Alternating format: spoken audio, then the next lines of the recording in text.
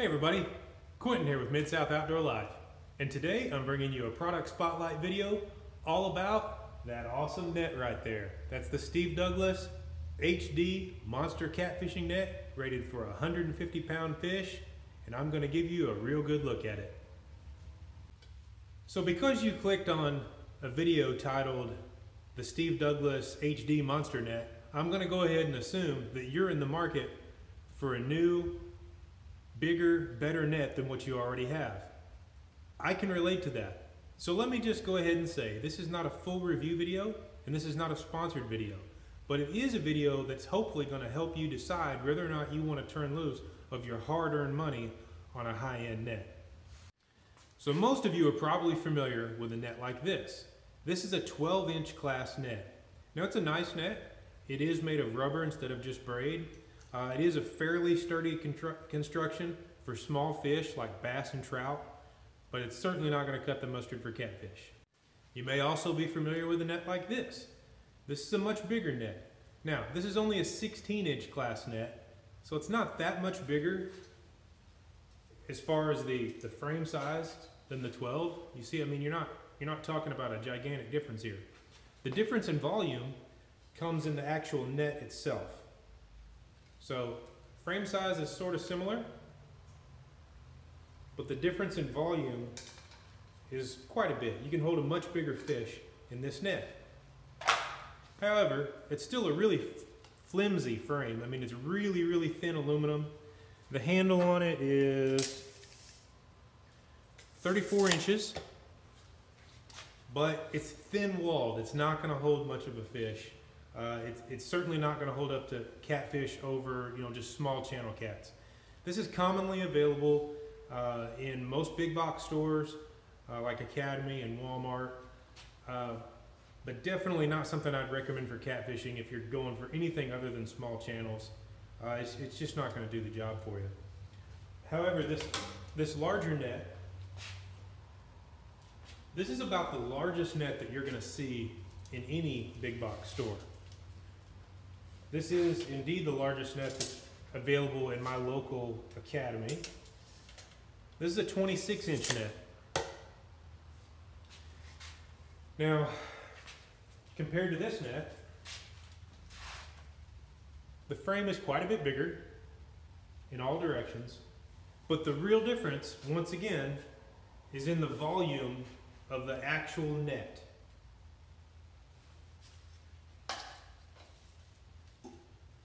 Can you see that difference? I mean, it's huge. That's a massive, massive difference. So, just in terms of volume, you can fit a lot more fish in this net. However, it's still really, really cheaply made. It's really thin-walled stuff. I would assume that the walls on the frame of this net are no stronger than that last one that I showed you. The handle as well. I've actually got two of these nets, and they've served their purpose pretty well because they are rather inexpensive. I believe I paid $39 for this net, maybe $49 at the absolute most. I have caught big fish in this net. I've caught lots of 30s, 40s, 50s. But here's the drawback. If you top out your net budget at this $50 price range to get this size, you're going to give up two things. You're going to give up the confidence of knowing that you can net any fish that you're likely to catch, but it's also a little weaker and you are more likely to break it. Case in point, the biggest catfish I ever caught, 77-pound blue. While I was bringing that fish in and dealing with everything that goes along with that, one of the big thoughts in my mind was, I don't have enough net for this fish. And I was on my boat by myself. It was kind of stressful. I got the fish in there, but it wasn't right. The fish was halfway out of this net. Even with all of this volume, I step back far enough, it just wasn't near enough for that fish. So once again, the measurement across the frame on this net is 26 inches. And then the actual net itself, the depth of the net is 36 inches.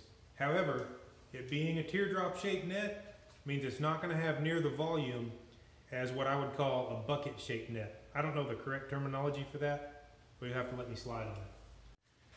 So now that we've looked at the nets that are commonly available in your big box stores, let's take a look at the Monster HD 150.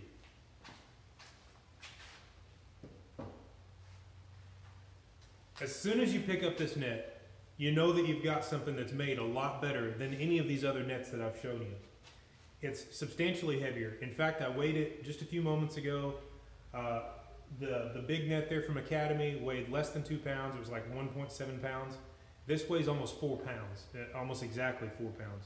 So about twice the weight. Now some of that is going to come in the coating that is on this net. I believe it's called Hydro Web. So some of it's going to come from that because this webbing is a lot heavier. But some of it's going to come from the handle. This handle feels very, very sturdy. I believe it's fiberglass. Don't quote me on that, but I believe it is. And just overall, the construction of this net is far more substantial than any of these other nets that I've shown you. Now the measurements on this net, 33 inches across versus 26. And then it's a little over 48 inches deep, but it's got what I would call a basket shape or a bucket shape to it. So it's gonna hold a lot more volume. So when you compare these two, if I can step back far enough, here's your biggest net from Academy. And then when I bring in the Monster net, you see about how much it sticks out there.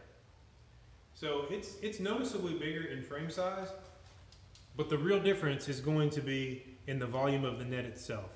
Now, I don't have a fish handy here to give you a comparison, but I do have something we're gonna try. Okay, so once again, we're not trying to simulate an actual fish here, but I do want to try to demonstrate the difference in the volume between your big box store big net and the Steve Douglas HD 150. So, exercise ball. As you can see, it fills the net almost to the top. We got just a little bit of room there. And because this net is teardrop shaped, it kind of fills the net out in an awkward way, like it's kind of stretched tight at the bottom and then a little bit of room up here at the top. But this is a pretty full net with this exercise ball in here. It barely fit through the frame, and as you can see, it's just about to capacity. Now we'll put it in the HD 150. Okay, here we go. Exercise ball in the HD 150. Well, as you can see, nothing but net there. And we've got a lot of room left. The exercise ball does not fill up the bottom of the basket. There's still room left there. And then a lot of room left in the actual net itself. So, even though the frame size is not a gigantic difference, the volume of the net indeed is.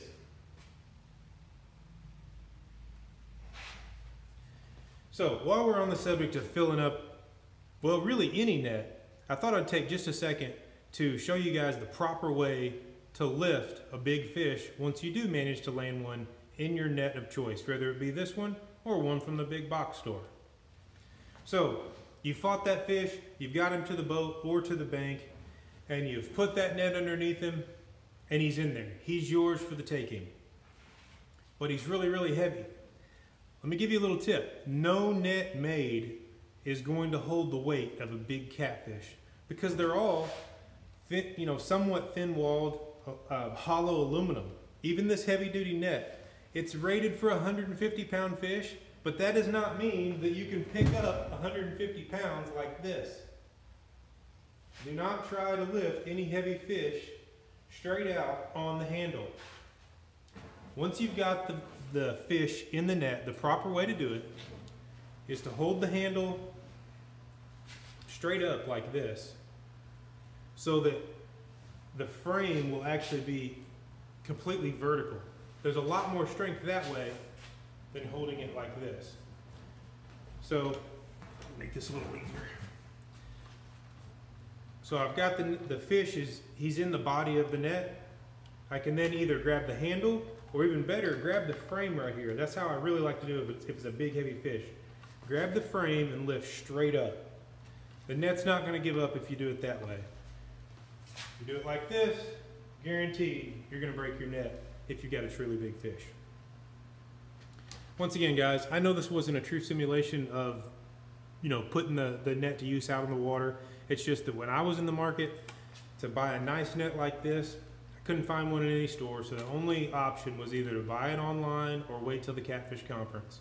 I didn't want to buy it online, having never seen one and not found a video like this one that really broke down the comparisons in this net versus other nets. And so I had to wait until I could see one in person at the Catfish conference, and I wish I had had one sooner. So that's why I did the video. I hope it helped you out. And I hope you'll subscribe to my channel for other videos like this in the future that may also help you. By the way, if you, like me, have a friend who's a cheapskate and won't buy a good net, maybe he shows up with that $14.99 Walmart net that wouldn't even get a 3-pound channel cat in the boat, or maybe you just want to share it with him, tag that friend. Take the link for this video, put it on his Facebook page, or put it on your Facebook page and tag him in it. Maybe he'll get the hint and he'll buy a nice net, and then you won't have to, because you can borrow his. Anyway, thanks for watching. One more thing before I go. I want to speak directly to Steve Douglas. Steve, you've got a good company. You've got a good brand name that people like and they're loyal to. You've got good logos, good color schemes, and you've got good products. I buy a lot of those products. One thing I've learned is you've been a cheapskate with the stickers. Again, you've got a good logo. Why not spread it around with some sticker love? This is a high dollar net. Didn't come with a single sticker. This is America. We like stickers. Give one away every now and then. It's none of my business though.